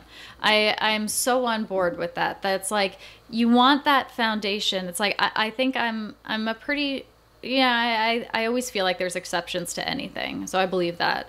But for me, I feel like you want to have the foundation to be able to deconstruct that and manipulate that. It's like, otherwise there's nothing to manipulate. If you never knew what you were manipulating, it's like you're just like feeling around in the dark. Yeah. So it's like, that's where you'll get an expert piece that it's like, well, that doesn't, it's like, that's where you'll get a piece where it's like, that doesn't look right, but that totally works. Yeah. Why? And it's like, well, because they knew what they were doing. Right. That's why. And you're not going to know what you were doing unless, you know, unless you had the foundation. Exactly how to do it, you know, as perfectly as you can, so that when you do it slightly differently, stylistically, maybe you make a purposeful stylistic choice. That's the key. Is it's done deliberately. You know it's going to work. Yeah. Because it still works within the parameters of visual reality. Yeah. You just fucked it up a little bit, right? Yeah. But in a way that is so much more interesting, artistically credible, right? You've given it artistic credibility within the realm of visual legibility. Right, completely. Yep. And it's like, that feels like what you're on the hunt for. It's like, well, great, but like, how do I do that? It's like, well, what does it mean to me? Yeah, exactly. What do my paintings look like with that thought in mind? Yep, for sure. Yeah. And it's an ongoing quest. Like, I don't think you're going to figure it out tomorrow or whenever. Like, it's literally like, you're going to do something and be like, that kind of worked. Yeah. And then you're going to do another one and be like, I guess that one's better. And then you're going to do one that feels like a major slide backwards. Sure. But like that's like that, like, muck we're talking about. It's like, that's what you want to play around in. It's like, I had a great day today and a terrible day for like day that was a year. It's just like, it's all bad. But it's like, that's the stuff that's going to get you somewhere, you know? And it goes back to what we were talking about earlier. It's the initial clumsiness you have to have in order to find sort of your artistic voice. It never goes away. One thing will get less clumsy as you get more efficient at it. And another thing's you're going to start on that next clumsy path. Yeah, for sure. And if you're not terrified, if you're not frustrated, if you're not pissed off and excited and just jazzed about it all at the same time, you're probably not growing. Right? Completely. Yep. Yeah, I'm in the decay phase right now. I need to get back to that. It's I need to get back to that sort of inspired place. I think travel is a big thing for me. I was talking to my wife about it, and that's just a big thing, is getting out and talking to people and thinking differently and having enlivening conversations and seeing cool places and going to museums. And it's like that sort of Adderall shot of energy that's like okay, let me refocus. Yeah, I think that's really been a huge important thing for me. So it's been nice already I just flew in, but everything that I've been missing for the last few months in my slippers in my spare bedroom, you've just given me. So yeah, thanks so much for hanging out. Yeah, of course. Let me visit. Yeah. So what do you working on now? Since I've known you, I think when we first met, you were focused a little bit more on figurative work, Mm-hmm. and you've since had you've done a lot of work with animals, Mm-hmm. and carved out this amazing place for yourself in the art world with what the cool things you're doing with that. I mean, you're an animal lover, though, right? Oh, I am, big time. I'm a total sucker. I'll have mice in this house sometimes, and I'll save them and just be like... You name them. Basically, yeah. Knit little sweaters. Yeah, I would. I honestly would. I love everything. I'm seriously a total sucker for animals. Yeah. Yep. Bleeding heart for them. And so, what? Tell me about your career. Just tell me, like, what got you into that beyond just your general love for it. What you're doing now, and where you think you're headed. I have no idea where I'm headed. But like, so it started because I was doing so much figurative work, and you know, my studio was separate from my apartment in the city, and that's right. You were living in New York, right? I was, yeah. In Manhattan? Yep, I Okay. was there, and then I had a studio in Greenpoint. Okay. So that's Brooklyn, and I you know, like, by the time you get home, it's like you'd work the whole day, because I don't take a lot of breaks, if any. It's like, if I go, I'm there and I am painting, and then I leave. I don't do a in and out kind of thing. So like, at the end of the day, I'd be really tired, like, okay, this is the time to go home. And I'd get home and, you know, I'd be exhausted. And then it sort of turned into this thing where it's like, oh, I just needed a glass of water, or, oh, I just needed a sandwich. And I was like ready to go. And so I decided one day to like take some paints home with me. I was like, well, maybe I'll just do like a little painting. And I was like, well, I don't really want it to be a person, because like I do that all the time. And it turned into be, I did a hairless cat for fun. And the reason for it was because I was like, well, I want it to be an animal. And if it's a hairless cat, that's a lot like the skin on a person I'm painting. So it's not that much of a departure. So I guess I'll just do that. And it literally is almost as easy to say as like the rest is history. Like, I did it and I posted it online. Someone asked to buy it. And I was like, okay, well, I guess that's gone. I should do another one. Yeah. And then somebody asked to buy that one. Wow. And it really just snowballed. And it wasn't what it is now. Like, because now I'm doing a commission a day. Like, it's just like endless, good endless. Like, I'm not complaining. Like, I'm so happy, like, to get the work, but like, I'm happy to hear from people too, because it's never just, here's my animal, paint it. Like, you get a little story, their story with the animal, the animal's story, and you read it all, and it's like beautiful. And I feel amazing being engaged with that, like getting to paint them and for these people. And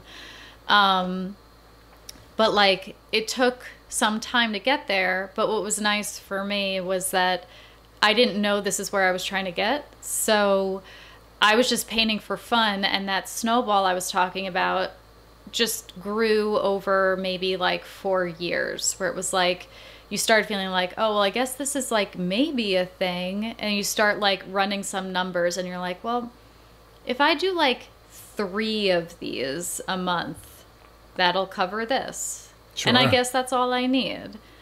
Which is the practicality of what we do that is essential. Yeah. I mean, you can't avoid it. Totally.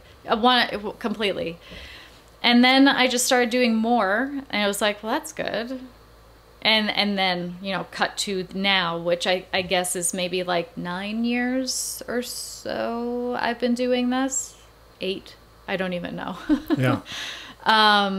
And it is what it is now, where it just, I like that organic growth. Like, I think I would have been really stressed out if I knew that this is what I was chasing. Yeah. So the fact that it just sort of grew organically, and it was a lot of word of mouth, and I use Instagram, so I have a good following on there. So people will inquire, like I'll post something and then it'll jog somebody's mind to be like, oh, maybe this is a commission. So like a something else will come in. So at this point, it just sort of feels like a nice little machine that's running. Yeah.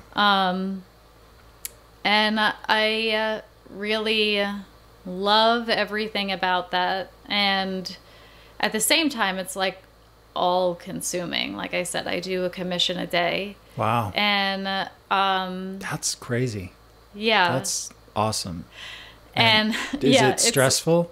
I mean, I'm sure parts of it are, right? I don't find it stressful.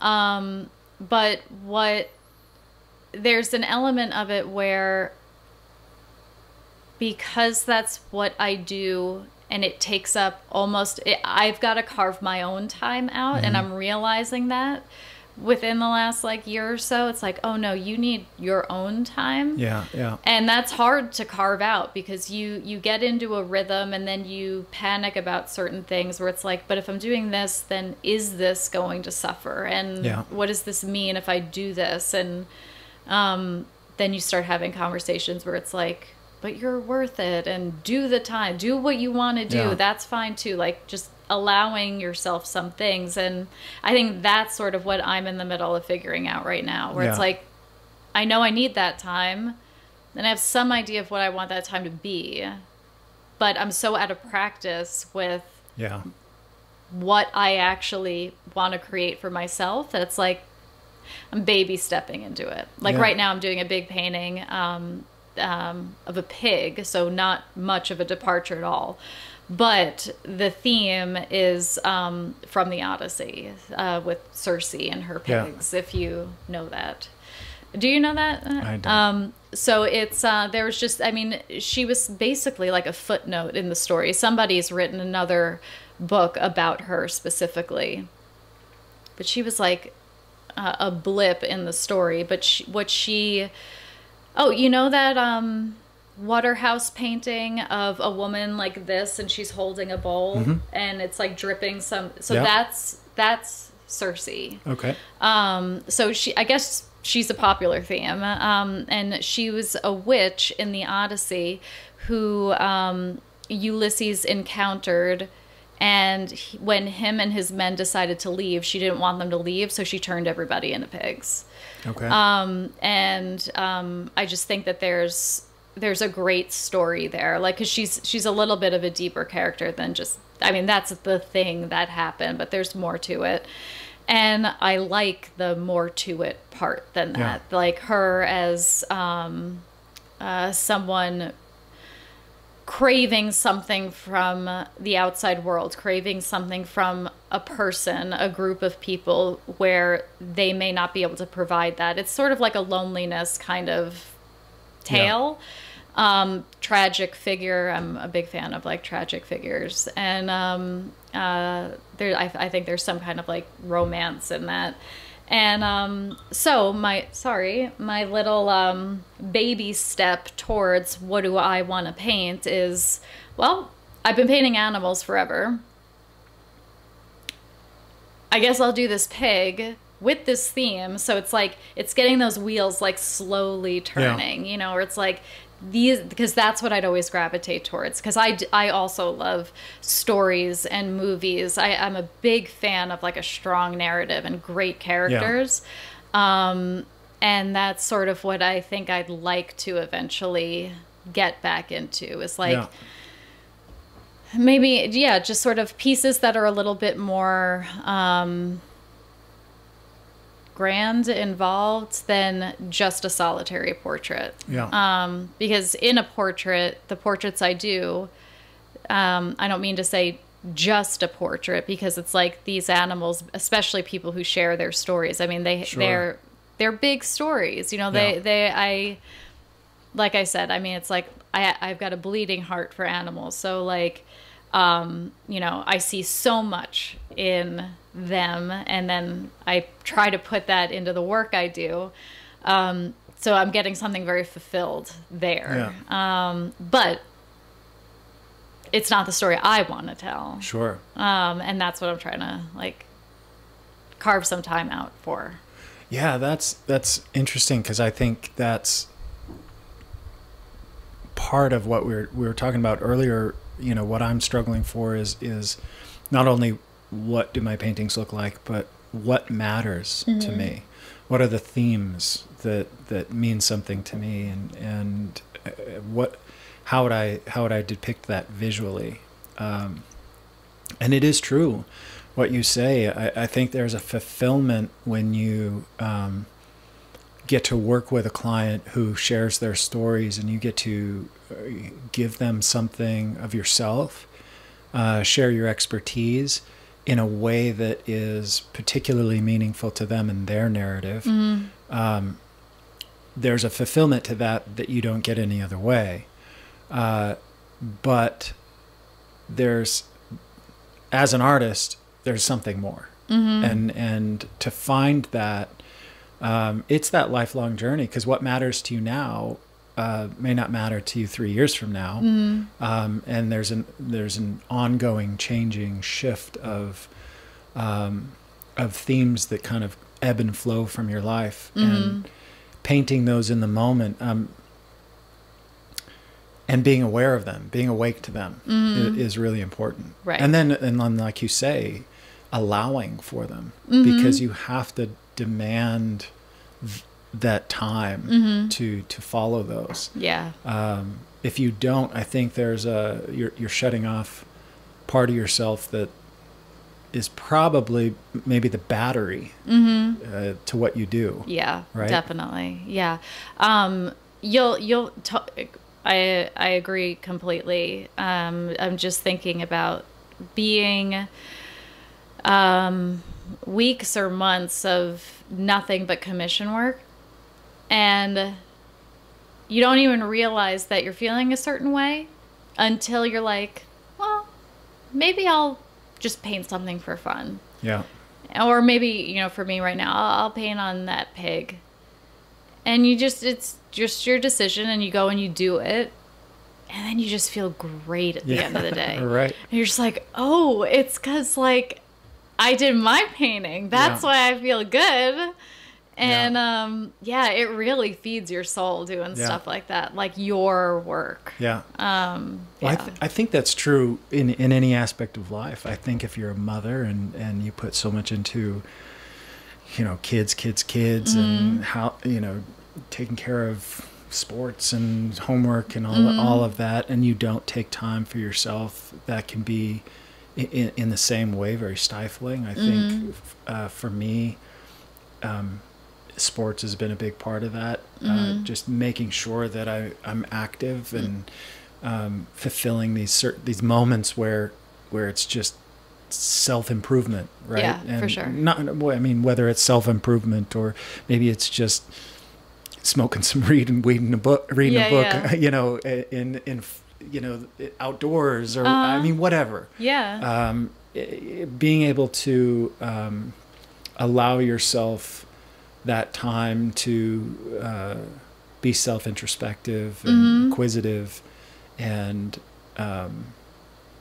it's really important, because who you are is what you're able to put out for other people. It's what you bring to any other project, and if you deny that for the sake of everyone else's ideas or needs too consistently, then you lose that. I think. I completely agree. And I'm thinking about how, you know, you've got this passion for travel, and the kind of life experiences that provides. And, you know, you don't have to have travel for life experience, but I think that the concept of life experience is something that people don't really have anymore. Yeah. I don't think people really experience much. You know, it's like COVID aside, it's like, yeah, nobody was going anywhere. But like, even before COVID, it's like, I feel like there has been a lack of inspiration in a lot of people's lives. Like, nobody really knows how to what they want and how to find it. Yeah. And that lacking is, I think, something that's really contributing to some of the weird, bad art that's out there right now. Yeah. And it's bad not because, a skill isn't there or anything like that. It's bad because you're looking at it and you're just like, whoa, that's like really empty. Yeah. That's really empty. It's like something that looks like something that may have been shot with an iPhone because it's some kind of selfie, or it's like, me and my friends sitting on a couch, or, I don't even know what, but it's like everything just feels very empty right now. And I think it's been empty for a long time. And I think it's just because there's this richness to life that people don't have, but it's like they don't know they don't have it, but at the same time there's like this emptiness inside of everybody, and it's like everybody's just really confused and sad, and then wonders why they can't come up with an idea for a painting. It's like, because you're not living, you haven't been living. There's nothing inside of you to put on the canvas. Well, I've seen it with my kids, and I think it's cultural. I think it goes way beyond art. I think it's interacting as human beings, and I've seen it in my kids because, you and I are maybe the last generation that grew up knowing what it's like to not have a cell phone, and knowing what it's like to not have the internet, reading an encyclopedia to do a paper. We grew up outside and playing cops and robbers or whatever. And I think that kids are growing up now with devices and social media, and there's this sort of vapid surface quality to our perception of life and success and popularity that we get from things that aren't real, from this very sort of shallow conception of life. And we're fed through these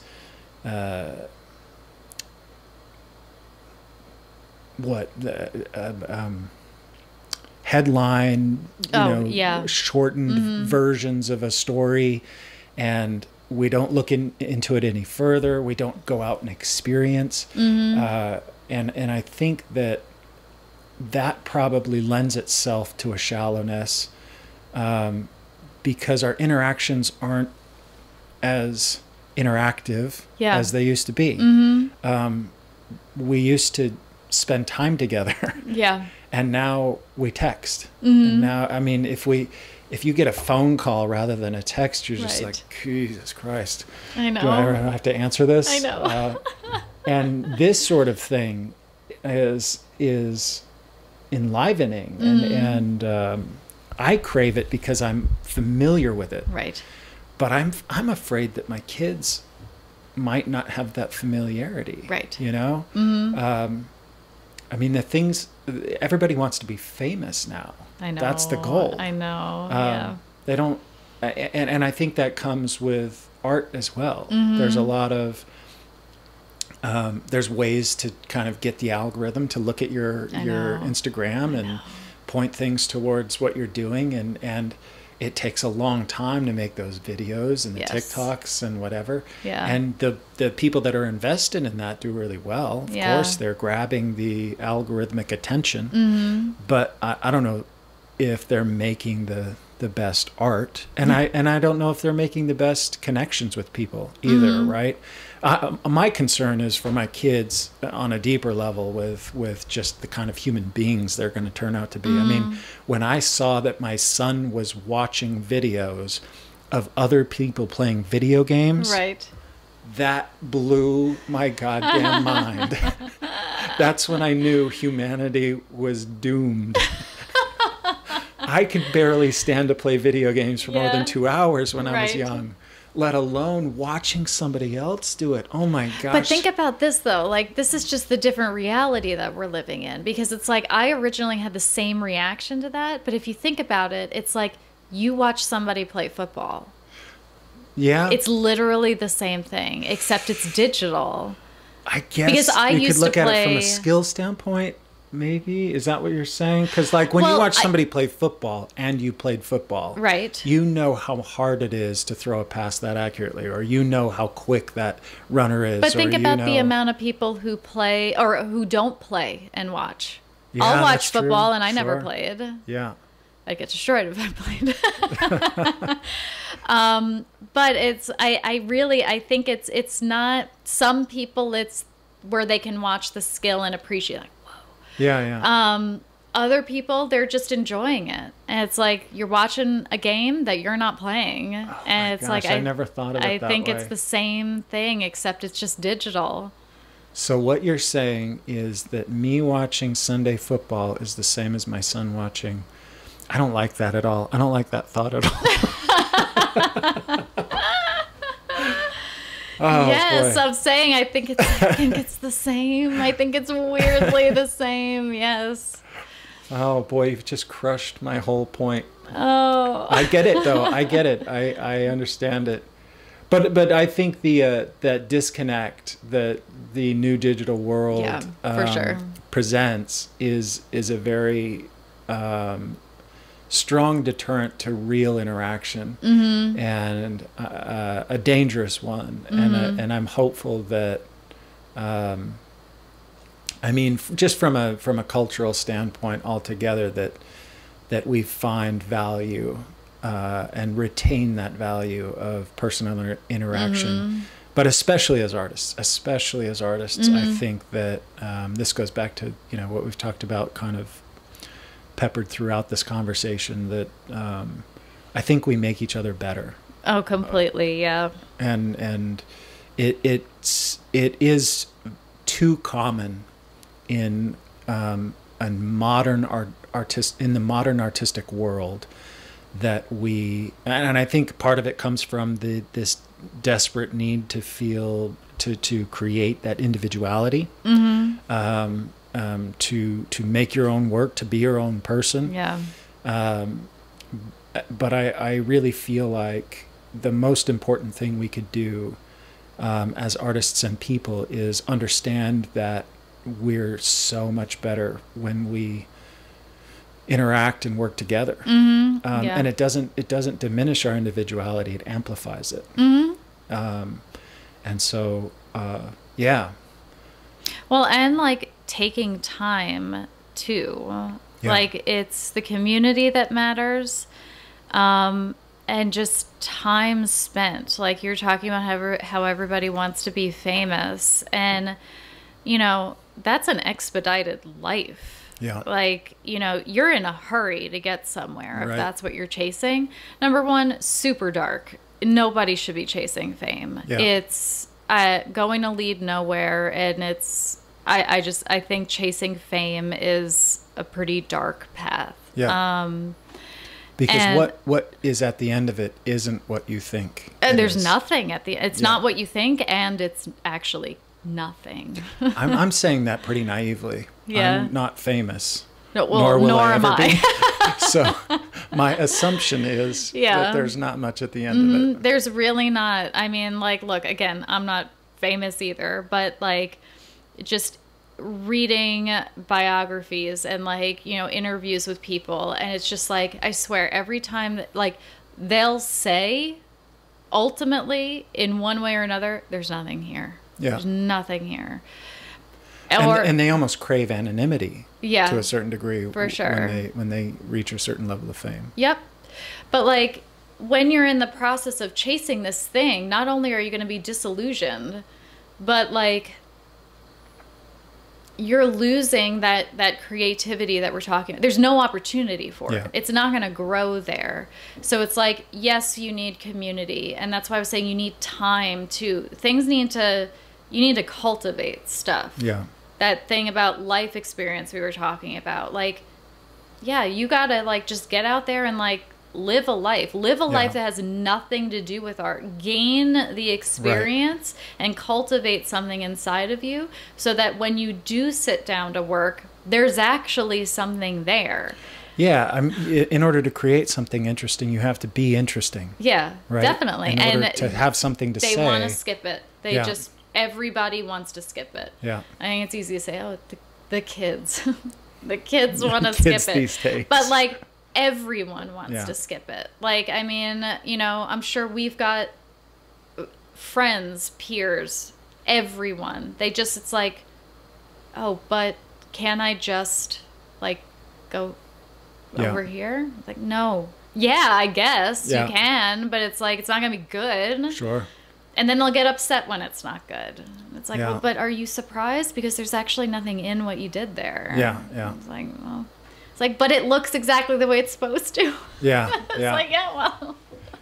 Well, I used to, not used to, I on and off have had this idea because I've wanted to talk to certain people like Adam Duritz, the lead singer of Counting Crows. Mm-hmm. I was a massive fan, and I've met him a couple of times. In no way that he would ever remember me, just as I was this passing fan. But you know, I follow him on Instagram, and I wrote him last time I was in New York, and I was like, hey, I have this podcast. Yeah, I want to, you know, I'd love to come talk to you. Yeah. Of course, he didn't write back. And it makes me think like, oh, if I had a little bit more of a following or for a little bit larger voice, which requires a little bit more fame, a little less anonymity, maybe, you know, I could get a response from some of these people. But the desperation isn't for the fame. It's for the opportunity to talk to really interesting people. Yeah. But I have that in the art world. I have like people like you that I know well enough that acquaintances or friends of friends or whatever, that at least I've exhibited in my own life a certain level of understanding in my craft that allows for mutual respect to the point where we can sit down and talk. Right? Yeah. And I think that if I can continue to do interesting things and continue to really dedicate to my craft and continue to do that, I'd rather the door be open to these people that I respect because they respect me back rather than because I have so many followers. Do you know what I'm saying? Oh, like, yeah, for sure. I'd love to talk to Joe Rogan. Yeah, I'd love to talk to Sam Harris. Yeah, yeah. I'd love to talk to Christopher Hitchens if he were still alive. Oh, I know. But I'd rather that door be open to them because they liked what I did, because they, you know, respected that I like kind of had this crazy dedication to a thing, and they wanted to find out about that as much as I wanted to find out about them. That's the way to do it. Yeah. That's how you want to grow anything, is that like mutual respect and interest. You never want to be sitting there wondering if someone reached out to you just because. Yeah. You know, it's like, and fun things can happen that way, you know. And you're going to meet, and that's the message I want to give to my kids is, instead of being the famous person people want to talk to because you have 2 million followers, be the interesting person someone wants to talk to because you have so much to say. Oh, yeah, for right? Sure. Because you have something to contribute, and that takes effort. Yeah, definitely. That takes a lot of effort and dedication to life. Yeah, definitely. That is it the Island Boys? I don't think they have. What? What is it? These, I don't know, these kids that are all tattooed up and they wear the grills, and I don't know. I think they're called the Island Boys. I don't think they have that dedication to life. I don't think they're interesting. They're just popular by ridiculousness. Well, that's how that's the whole thing now. Yeah. Yeah. Well, what I'm thinking of right now is, look, everybody knows Dylan, and Dylan's great, right? Bob Dylan. Oh, of course. Yeah. We all love him. I love him. I have nothing bad to say about him. I love him just as much as anybody else does. What I will say is there's this other person who, I don't know, maybe in the last... At this point, it feels like I should have known who this person is, but I don't think a lot of people do, so I guess I shouldn't feel so bad. Within the last few years, there's this other guy, Michael Hurley. Do you know Michael Hurley? So Michael Hurley was is I don't know if he's still, no, I think he's still alive. Right there with Dylan. He was like in Greenwich Village in the city, like playing with Dylan at the same time. Sure. And again, not to take anything away from Dylan, it's not the intention or the point of the story, but like Michael Hurley is amazing. Like his songs are super folky, an absolute delight to listen to. I have one of the records. We should play one later. Love this guy. I mean, like even like all of his album covers, it's like the songs are amazing. Yeah. Again, just a delight. His album covers are also a delight because he drew all of them and they're just really weird. They're just really weird. I mean, nothing spectacular, but like to the point of just like art being art, and it's like it doesn't have to be good. It's like it came from this guy and you're just like, yeah, that's great. Yeah. It's just like wolves driving a car. Okay, I'm on board, like I love it. Like great, the package is fantastic. The music is wonderful. And Michael had put out a song. He was did he record it? I'm not even sure. Anybody who actually knows this, I'm probably butchering the story, but he was playing somewhere. Dylan heard it and was like, I like that. And I don't remember which song it was, but it turned out to be one of his biggest ones that sort of set off his entire career. Yeah. So it was like Dylan sort of almost got noticed because of a song Michael Hurley wrote and that he stole from him. Yeah. And, what's kind of nice about it is Michael Hurley's attitude about it. He's just like, yeah, man, they're just songs. I wrote one and he took one and it's like, yeah, whatever. And he's just sort of like this underdog out there who's just still doing his thing. He's got a great attitude.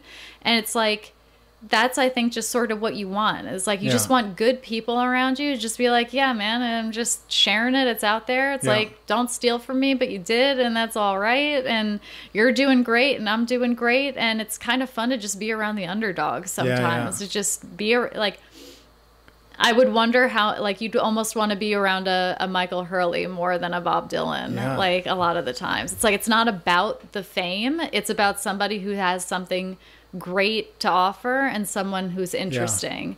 And no one's saying Dylan's not interesting, but Dylan is a little bit closed off. And it's like, if you're going to hang out in a bar with somebody, it's going to be Michael. I think I do know who you're talking. Is he Irish? No, maybe not. Look, I don't know. I just watched a thing on Netflix with Dylan, and I thought maybe he was interviewed for it. Well, maybe. I don't think he is, but I could be wrong. Like, I know a lot of random information, but I don't necessarily know all the things about it. Well, it's an interesting thought. It's something I think about all the time, actually, which is how much do you love something? How dedicated are you to it relative to the success that may or may not come from it, right? I think, we hear all of these stories and motivational speeches from people who have made it. And if you're going to read like Here's How You Do It book, you want to read it by the person who actually became successful financially. But what about the people who did it and for some reason never broke through to that sort of level of popularity that brought them the financial windfall, but they just kept doing amazing things over their entire lives? And I wonder how many people have the fortitude to continue to do something without that little bit of luck that is required to break through to that higher level of whatever financial success. Who can hold on to this concept of success being relative to the quality of work you're producing versus the monetary outcome? Do you know what I'm saying? It's something I think about all the time, that I struggle with because, maybe at times where I might go 3 or 4 months without selling a painting, and I think like, God damn, am I just a hobbyist at this point? Yeah, yeah. I'm just this kid who never grew up, and I'm when am I going to get a real job? Whatever. And how much longer can I keep doing this? And then I always go back to that sort of pure mentality of, it's bigger than me. It's more important than me. I've dedicated myself to this. I remember Bob Dylan was interviewed on 60 Minutes, and people play it off as he was saying he sold his soul to the devil. But there's this moment where in the interview where he says, I'll get the quote wrong, but he says, I made a deal. I made a bargain. Yep. And he says, oh, well, can I ask who you made a bargain with? And he's like, the guy in charge, or whatever. Well, I don't know exactly the terminology. Exactly. Yep. But the bargain is like, I'm dedicating to this thing that's bigger than me. To me, that's what I heard him saying. Yeah. It's not like I bargained with the devil or bargained with God. Right. It's I bargained with this thing that I dedicated my life to. I promised the thing, right, the art, that I would give everything I could to doing it as well as I could. And that's the purity I always go back to, is, I committed when I was 26. Right.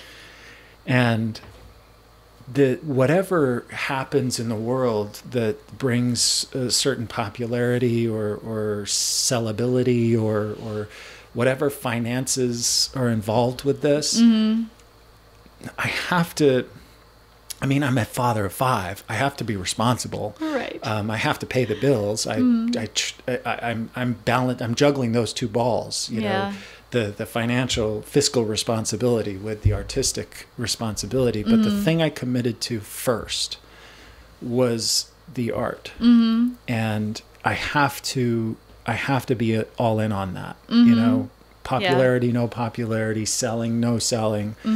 I have to come back to the fact that that's more important than me. And the minute that you deviate it, you're not gonna feel good. You're gonna know that you're doing it for the wrong reasons. Yeah. For you, and you always make worse work. Nothing Definitely. good comes from that. Yep. Well, I think that nothing good comes from deviating from the original intention. Yeah. Because it's like, you could embark on something where, like, all anybody really wants is somebody to be honest about what they're doing. Yeah. It's like, why you set off on it, and you set off on a very similar path that I did. And I think then there's other people who are like, no, I'm just in it for the fame. And it's like, that might not be something I enjoy. Maybe on a certain day, something I don't really respect, but you kind of do need to respect it, because it's like, no, they're being honest. Like, there's no tricks being played on you or them. They're like, no, I want this, and they're on a clear path for it. And you're going to get that kind of results from it. You may not like it, and honestly, they might not like it either, but that's not the point. They want the fame. So they are right on track for what they want. Yeah. So it's like, that kind of consistency is going to get you the result you want. And the second you start deviating from that is where you're going to just, like, hit little speed bumps or like completely derail yourself, where you're just like, no, I'm doing this for pure reasons or whatever. And then you start getting worried about finances, and you're like, no, I should do it for the money. And then you're doing it for the money.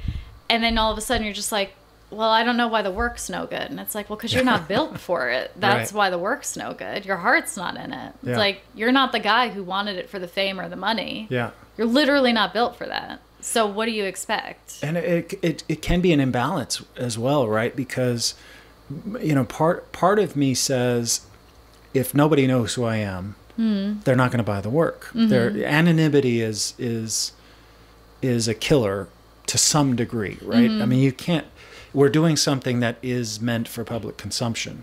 So if the public is never aware of it, they can't consume it. Right. So I think that there's a necessary reality that what we do has to have some promotion behind it. It has to have some sort of visibility. Right. And so social media or whatever platforms you're using to get it out there and share it are necessary because it's meant to be shared. And then if you are relying on it as your income, then you have the response. You've accepted that sort of peripheral responsibility of monetizing it. So how do you have to solve that problem? It's another problem to be solved. Yeah. And where it goes awry is when the imbalance shows itself, or when the balance is lost, when the art suffers for the promotion, or you start painting for to try and win an award, or whatever. Yeah. Or the imbalances offset the other way, where you're doing something that's so personal that it doesn't, it doesn't find an audience because it's so deeply personal. Yeah. And you have to do that, right? I mean, but the difficulty is in balancing the two worlds. Yeah, completely. And I think it's another interesting part of the conversation. We probably don't have time to get into. We've been going, I don't know what time it is, but I just balancing the responsibility of monetizing what you do. I don't know what the answer to that is.